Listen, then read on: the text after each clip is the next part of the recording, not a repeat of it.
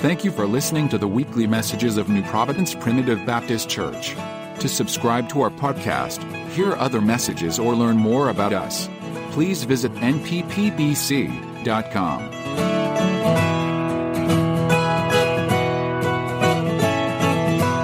Turn with us this morning to the book of Matthew. Matthew chapter number 11 will be our text today. Matthew chapter number 11.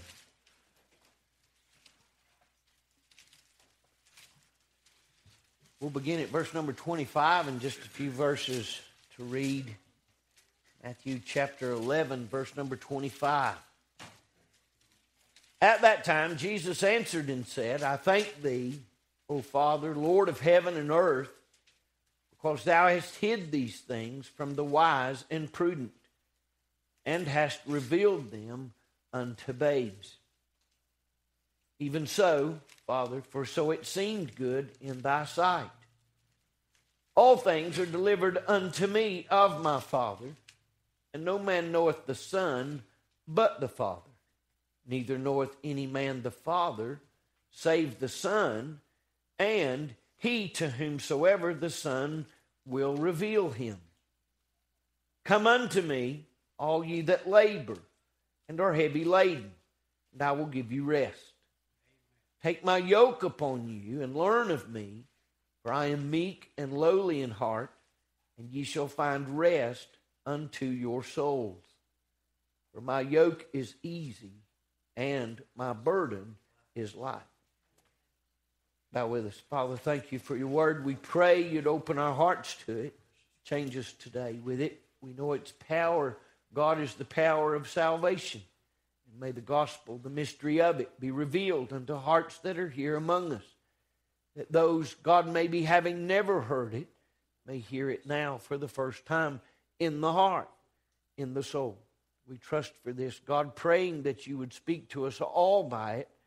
We ask it believing as we pray in Jesus' name. Amen. Amen. Jesus begins this passage thanking God, and certainly we're in a time of thanksgiving, but I'd suggest today that thanksgiving should be something that's common to us every day, that we recognize as we pray that it ought to begin with our thanksgiving, our praise unto God. It ought to be something that is always on our lips, a word of thanksgiving. But here specifically, Jesus thanks God for something that seems a bit mysterious. And to the world today, they don't understand it. And what we're going to read this morning is in part, at least, why they don't understand it. You see, the gospel is not discerned mentally. It's not discerned within the flesh, but it's spiritual. The gospel has always been spiritual. The word of God is spiritual. What he tried to convince, or to at least enlighten Nicodemus to, was the fact that to be born again is something of the Spirit. You can't do it within yourself, and trying to do it within yourself is what happens seemingly every day as men and women trust in things like religion or a baptism or the word of someone else or signing a card or joining a church or just being part of a Christian group. These are not things that can save you. There are things that are good within themselves, and they're not wrong within themselves. But without the Spirit of God, you're not born again. You have to be born of the Spirit.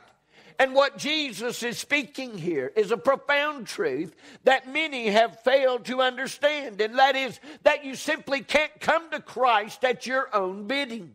You can't just waltz into the throne room of God having not been invited. And that's where we find the importance of the passage today. Jesus had been teaching to many of them, and just the few verses right before, he had condemned Chorazin and Bethsaida for their wickedness, as Jesus himself had gone through and had done so many wondrous works, and yet they didn't repent. They didn't turn to God. Doesn't that sound familiar today? God is working, has been working, is always working, and yet what we find is so many have rejected him and continue to reject them, and Jesus Jesus in just a verse or two before would condemn them and say, you know, if Tyre and Sidon had seen what you've seen, they would have repented. Had Sodom and Gomorrah heard what you heard, they would have repented. Oh, what a condemnation. What an indictment on a culture of people that seen Jesus. They witnessed the power of all of his wonderful works. And you know what? They did not repent. How many of us today are in that same place? We have not repented unto God. And yet Jesus stands here having said these things just prior to such a foreboding condemnation upon those cities and those people. And yet in this very word in verse number 25, we hear him say, but Lord, I thank you. He said, Lord, I thank you because you're the Lord of heaven and earth, because you have hid these things from the wise and the prudent. Did you know today that so many of those that claim to know the gospel have never heard it? Their hearts have simply never received the truth of God's mystery in it. You say, you speak, preacher, as if this is some exclusive offer that God is giving. May I say today, you can't know God on your own. You've never looked for God. You've never hungered for God or sought for God. The only hope you have, friend, is that God comes to you. He said, I thank you, Lord, of heaven and earth. You're in charge of it all. He said, and I thank you that you have hid these things from the wise and the prudent. Now, you might say, preacher, I thought God wanted everyone to be saved. Let me be clear. It is not his will that any perish. But let's also be clear that God only saves those who come of a broken heart and a contrite spirit. Those that are the wise and the prudent of this world, you will miss heaven. You will miss it altogether because you stand in your own intellect. You stand in your own abilities. You stand and think to yourself that I have done this and I have done that and therefore merit the favor of God somehow. No, the Bible has concluded that all are under sin and every one of us are sinners in the eyes of God. We're not worthy of heaven. We're not worthy of heaven. Jesus makes a profound statement here. He said, God, thank you. He said, I'm so grateful that you hadn't revealed this to the wise and the prudent. You hadn't made this mystery clear to the wise and the prudent, to those in this world who think that their wisdom somehow equates to a spiritual authority or a spiritual rightness before God. Jesus himself said, God, thank you. Thank you that it's hid from them, that they can't see it. He said, but that you've revealed it unto babes. Yeah, I don't care if you're 50 years old or 100 years old. If you get to the place in your life that you become broken before God and you recognize that your sin is real and that you are guilty before God, may I say to you today, you're getting into a place where he might speak. He may reveal unto you that you need him and that you're unsaved and that you without him are going to die and end up in that awful place called hell. He thanked God that the Spirit and that the Word of God, this mystery of this gospel, wasn't revealed unto the wise of the world, the prudent of the world, but he reveals it unto babes. You say, what is a babe when we refer to in this passage? What does that mean? May I say to you today that a little child is ignorant and unlearned. That's how he finds all that will be born again, is in their own ignorance and unlearned. You see, when he called the disciples and they stood that day having received the Spirit of God, and they stood and they preached the gospel of Christ, what the Pharisees they had to do was that they had to take knowledge that these men were ignorant and unlearned men, and yet they preached and they declared the gospel of Christ. Oh, he would go as far in the epistles to share, the Apostle Paul would, how that God hasn't chose many wise. He hadn't chose many foolish, but no, he chose rather just to receive those who were of a meek heart, those who were of a broken spirit, those who were humble of nature, those who weren't willing to look within themselves as it being part of the answer, but that they themselves were depraved and without hope other than Christ himself. Listen, there isn't a substitute for Jesus Christ today. He is and remains the only means of salvation. The wise and the prudent will miss this. They will miss this. And to this, Jesus said, thank you. Thank you that you hadn't revealed it unto the wise and the prudent. Oh, but thank you that you have shown the ignorant and the unlearned. Let me go on record today that I am so glad that the gospel of Jesus Christ comes to the ignorant. I've nothing today to boast of. I don't have anything, friend, to stand in.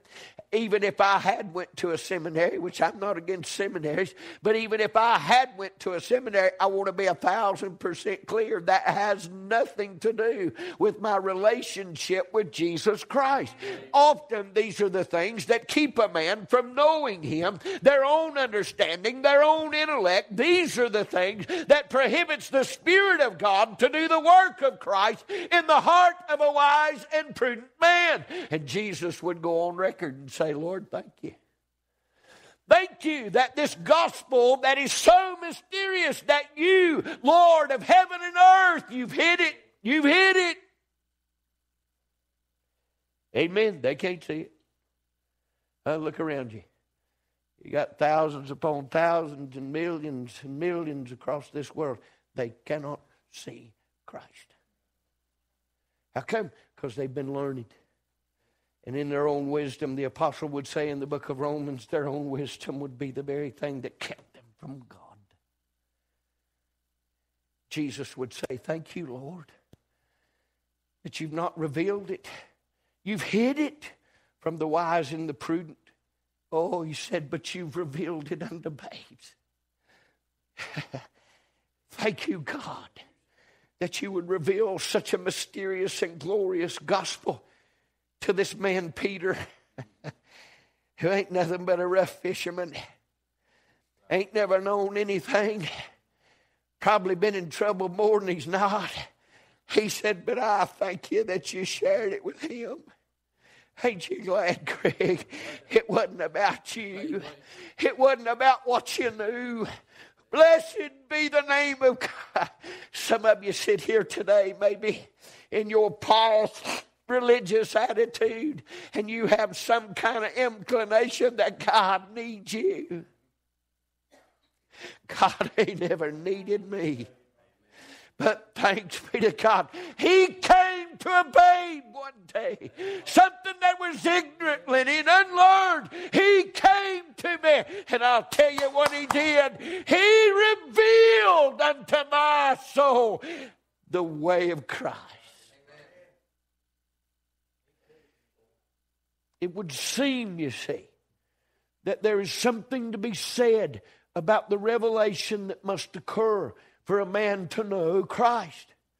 In verse 25, he said, thank you that you've hid it from those that are wise and prudent, but you've revealed it unto somebody like me and Steve. You've revealed it unto somebody like Jerry and Roger. You've revealed it unto somebody that is ignorant and unlearned, who is unworthy of all of it. And yet you, in your plan, even so, Lord, he said, as you seemed it was good to you, that it was your will. It was your will that this is how men would come to Christ. Not in their wisdom. Listen to me today. If you're holding on to anything but the blood of Jesus Christ, turn loose. Turn loose. Because the glory of serving Christ is not in what you know, but in who you know. Oh, bless his name. Saying to us in verse 25, that those that do hear and receive the mystery of the gospel of Christ, it has been revealed unto them by God. Now you see the separation. between the wise and the prudent and the simple unlearned, the broken, the weary, the unlearned. And Jesus would say, even so, God, as you ordained this plan from the very beginning. But then he begins in verse number 27. Let me read it to you. He said, all things are delivered unto me of my Father. Now, let me be clear. God and Jesus Christ and the Holy Spirit, these three are one. They are one. There's not one bigger than the other or greater than the other. They are one. And yet they are three. The Father, the Son, and the Holy Spirit. And Jesus comes right back in verse number 27. He had just referred to in verse 25 the Lord as being the Lord of heaven and the Lord of earth. And he had all power. And in verse 27, Jesus comes right back and he says, and all this power you have given unto me. All of it you've given unto me. Let me be clear and establish today that the Lordship of Jesus Christ cannot be overdone. It cannot be outdone. There is none, friend, but him. And he alone is the one that can save you. He makes it clear, yes, God is in control of all things. And God is the one that must reveal unto the babes of this world the knowledge of Jesus Christ. He said, but also let me share something else with you. That God has given me all power. He said, we are one in this. And he said, no one is able to know the Son. He was speaking of himself. Look at your Bibles, it's red letters. Jesus was speaking of himself. He said, no one is able to know me but the Father. And he said, by the way, no one is able to know the Father but the Son, me. But I like that he added an and right there. Look at your Bibles. Rejoice with me for just a minute. That Jesus didn't stop right there, Stella. He said, and. He said, and. He said, nobody can know me but the Father. And nobody can know the Father but me. But he said, and all of those for whom I reveal him to them. You say, preacher, it sounds like this whole thing of coming to Christ is based upon a revelation. Amen. The Bible said it was God that revealed unto babes this mystery of Jesus Christ. And it's Jesus Christ that reveals unto you the mystery of God. He's trying to save you today. But listen to me. It comes to those who have a heart that's ready to receive it. That's not the wise and the prudent, but that is the ignorant, the unlearned, the broken, the humble, the contrite of spirit. God will reveal to you himself. Say, what happened to you when you got saved, preacher? That's about what happened. I was minding my own business. My parents were there the night I got saved. Kenneth and Mildred was there the night I got saved. I don't know if anybody else, maybe Judy was there when I got saved. I don't remember everybody. But I'll tell you, I didn't come to get saved that night. I didn't come for Christ. I wasn't looking for Christ. I didn't know I was lost. Had no idea. I was made to come to church. I come in the church. I sit in the back right back there. And I was minding my own business. I wasn't causing any trouble. I wasn't praying. I wasn't doing anything. I was just sitting there. But there was something happened. There was somebody showed up in the bench with me. And you know what? Just like that, he revealed him to me. And suddenly I knew in his presence that I was now a sinner. And that I needed him to save me. You say, how in the world can that happen to a 9-year-old boy? It is by divine revelation of God. God have mercy on the many a sanctuary that bid you to come without a revelation. What I'm saying is that the offer of salvation is exclusive. Even if I wanted to say, Even if I had the power to say, all you got to do is to bow on this altar right up here. Believe in Christ. Be baptized. Join the church. Serve Christ. But even if I had the power to declare that, let me be clear, nobody can hear it but those to whom it's been revealed. We could go on because everybody's testimony is just like that. You didn't know you was lost until He showed up at your house. He showed up in your heart. And suddenly what was revealed unto you was the mystery of the gospel. And what He was doing was giving you the opportunity to be saved. Our testimonies are different, but they're the same. Because the truth is except you come as a little child, you shall not enter into the kingdom of heaven. Oh, He said, I'm grateful that you haven't just squandered this message to the wise and the prudent. He said, they don't want it. But He said, I'm so proud that you have given it to the ignorant and the unlearned of us. You see, the world even today may consider us ignorant and unlearned. The world today may look at how we act and say, well, that's the most foolish thing that I've ever seen. And I would contend that the foolishness of the gospel is to them that perish. It is foolishness. The preaching of the Word of God is to many foolishness. But listen, that doesn't make any difference. Because what matters is that it's by revelation that you know of Jesus Christ. Now, here's what I don't know. I don't know that this is the very day for one of you sitting among us. Right now, at this moment, one of you may be dealing with the Spirit of Christ in your heart. It is just revealed to you that you're lost. It is just revealed to you that you're going to go to hell without Christ. It is just revealed to you that Christ wants to save you. It is just revealed to you, and nobody around you knows what's going on. Nobody knows the battle that you're fighting right now. Nobody knows the warfare that is going on for your precious soul. But let me be clear, you can be saved when the revelation comes. Because I can assure you, when the revelation comes, then the door is opened. You suddenly have a golden scepter being pointed your direction. You have a period of grace that is being extended unto you. You say, preacher, I ain't worthy. Babe. You say, preacher, I ain't learned. A babe.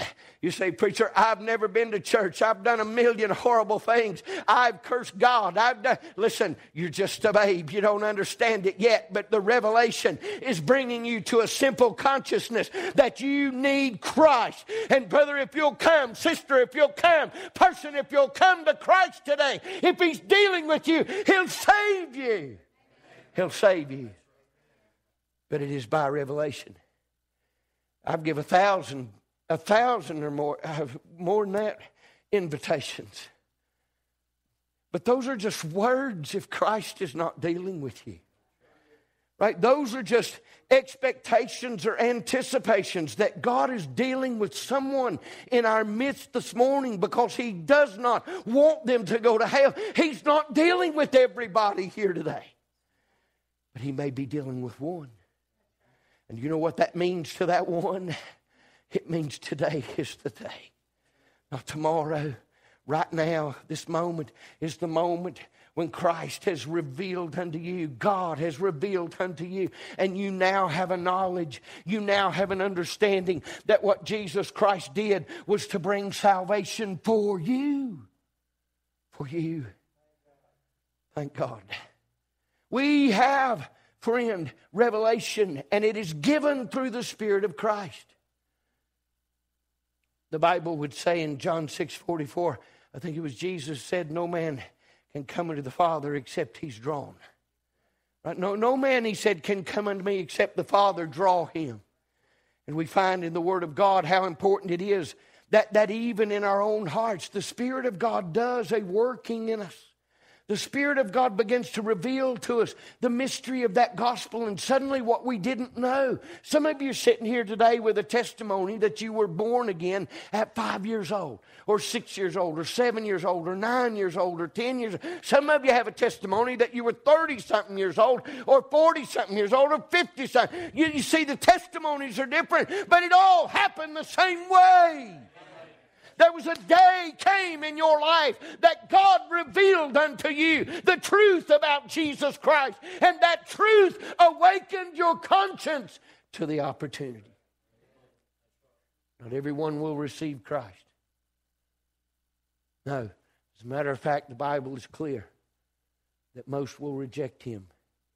But it is also clear, according to Titus 2 and verse number 11, that the grace of God which bringeth salvation. You say, how does the grace of God bring salvation? It is through divine revelation. That's how it happens. Listen, I get preached my guts out. I do. Multiple times a week. And it ain't very many that somebody comes and gets saved. But there is always the opportunity. You know why? Because the grace of God which bringeth salvation hath appeared to all men. Teaching us, right? Yeah, you're ignorant and unlearned, and so are we. But that's where the Spirit of God comes to, and that's to whom it reveals Himself to. And if you today can do the simple thing that Jesus has declared, if you can believe, you see, in the death, the resurrection of Jesus Christ, if you can believe that He shed His blood in remission for your sins, not your neighbor, but your sins, you can be saved. For whosoever shall call upon the name of the Lord shall be saved. But it's by revelation. There's been many people come to this altar that thought they got saved. And they thought they got saved because they did the same thing that their neighbor did who claims to be saved. But let me be clear. Emotion is not how you get born again. It's not because you shed a tear. It's not because you're guilty of your sin and you're worried about going to hell. You get saved by revelation of Jesus Christ, who reveals unto your soul the need. Because it's your soul, you see, that's in the balance. It's not your intellect. It's not your mind. It's not those things that bear upon one's mind. No, it's about something of the heart. So the disciples asked a question one time. Jesus he shared a simple truth with them. He said it's extremely hard for a rich man to go to heaven. That shocked them. They thought all them rich Pharisees were going to heaven. Jesus said, nope, they're not. He said it's so hard. He said it's like a camel going through the eye of a needle. Impossible. He said, but with God all things are possible. There's certainly rich people that are saved. Sure there are. Because with God all things are possible. But let's be clear. The only way they could get saved was the same way you got saved. And that was by revelation of God into their own hearts. Now, you say, preacher, why in the world do we... Why is this so important? Listen, because without it, you'll never be saved. You can come pray 1,000 prayers, but until the revelation of Christ has come to you, I'm talking about the drawing of God that reveals unto you your condition. It's not your neighbor, not your mama, your daddy, your brother, your sister. It's you.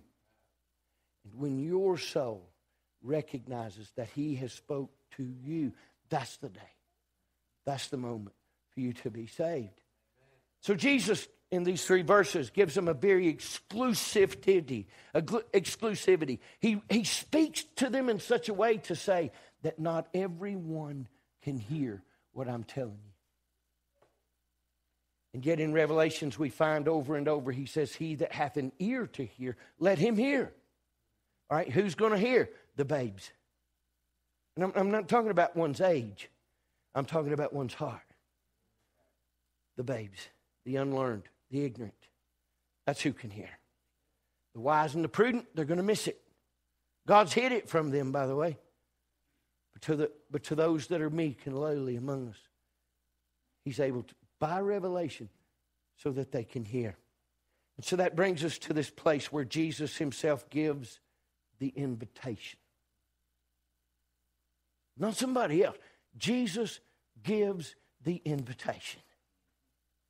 He tells them that it is by divine revelation that you're going to be saved. If you get saved, it'll be because Christ spoke to you. Then He gives them the actual invitation. The revelation must come. But when the revelation comes, here's what you're going to find. In every revelation of God to you is there's an invitation. To what? To come. That's right. To come. And so Jesus would say in verse number 28, He would say, come unto me. All of you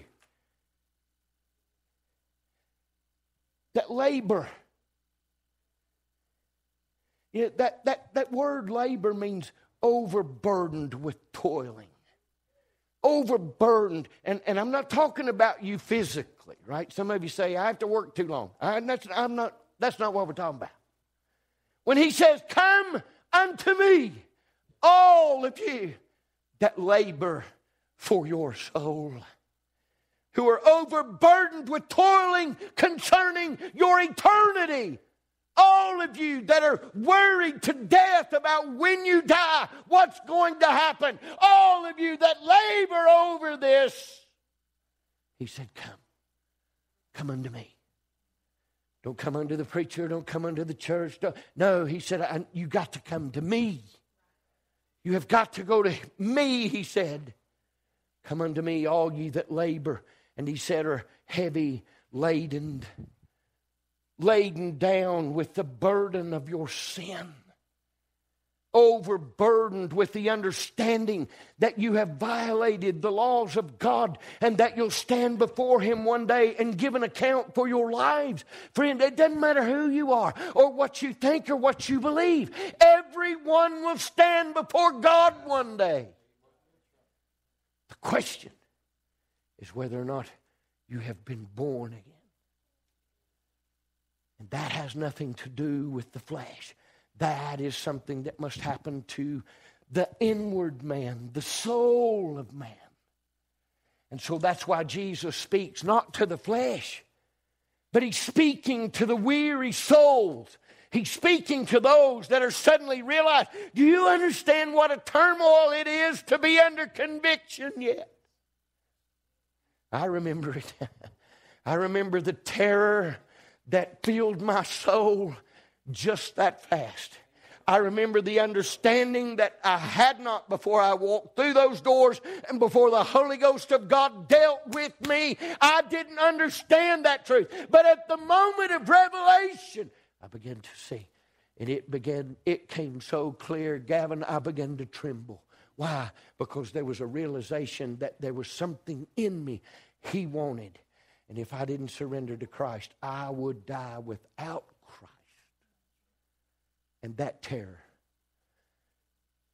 terror was the labor and the heavy laden. You say, but I thought you got saved when He called you. I did. I just didn't tell you how long I labored. Some of you put it off. And you went a day, or you went a week, or you went a month before you ever surrendered to Christ. By the way, I don't know how you did it. I don't know how you did it. But I know this much. If you have turned Christ away and He is back today, and He's calling you, I know the labor and the burden you're carrying right now. And it is the worst. It is the greatest that a man can bear, is to know the truth that if you reject Christ, you have chosen hell. That is the toil. That is the labor. You say, how do you know for sure that he is speaking concerning the soul? Ain't you glad you got a Bible? Read the next verse. He said, come unto me, all ye that labor and are heavy laden. And he said, I will give you rest. Maybe, preacher, he's referring to my being overworked in the flesh. No, he comes right back in the next verse. And he's very clear. He's very clear. He follows up with what Jeremiah said in 6:16, where he said to seek ye out the old path and see and ask for the old path and the good way. And he said, when you find it, he said, walk therein, and ye shall find rest for your souls. What does he say in verse number 29? Verse 28, he said, come unto me, all you that labor and are heavy laden, and I'll give you rest. But in 29, he comes back. He tells them clearly. Look, what I'm trying to offer you will bring rest to your soul. The flesh will be planted in this graveyard one day. And one day resurrected by the power of Christ with a new body. That makes it distinctly different from the soul. When God saved me, he didn't save my flesh. That's why on the outside I'm not perfect. What he saved was the inside. The soul. The soul. And so Jesus says in verse number 29, take my yoke upon you and learn of me, for I am meek and lowly in heart, and ye shall find rest unto your souls. Do you want to know what keeps you up at night? It's your soul, friend. It's your soul. It's not insomnia. It's likely your soul that says you have an appointment with God. What will you do?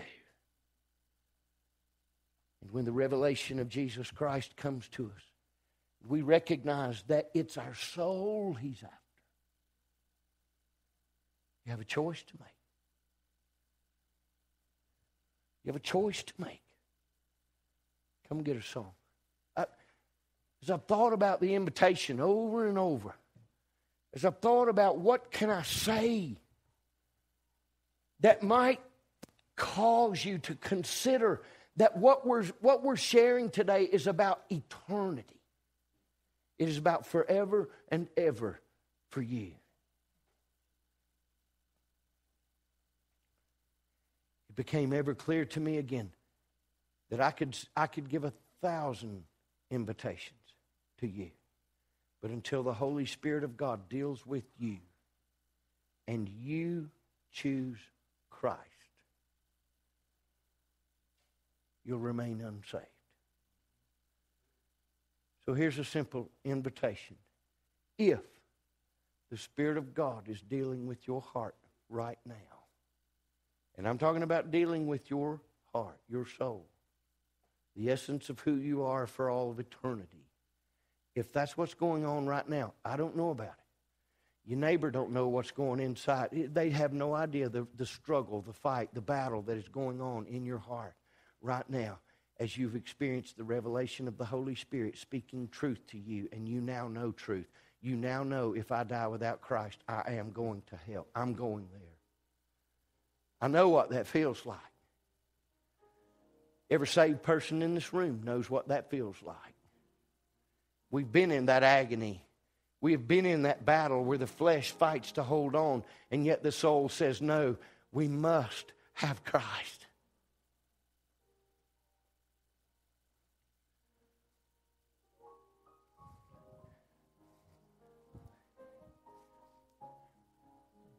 So it just got real clear. Jesus said, come. You know what that means? It means, in the very least, you've got to come. I'm just going to sit here. You'll go to hell. How come? Because he said, come.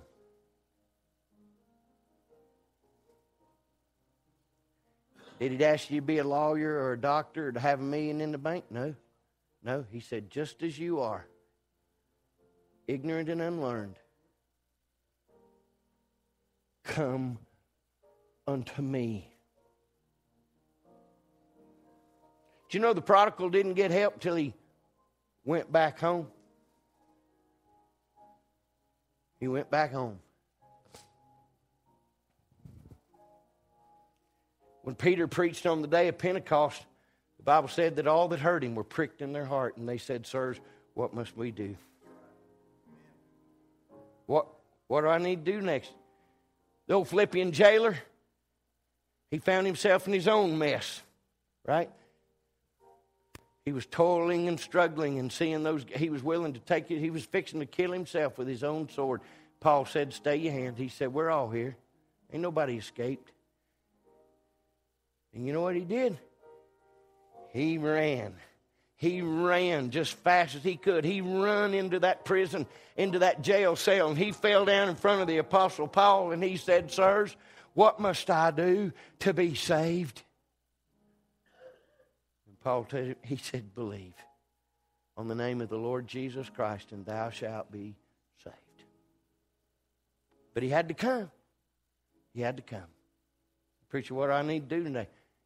All I know is that Jesus said, you need to come to me, to Christ, and he'll do the rest.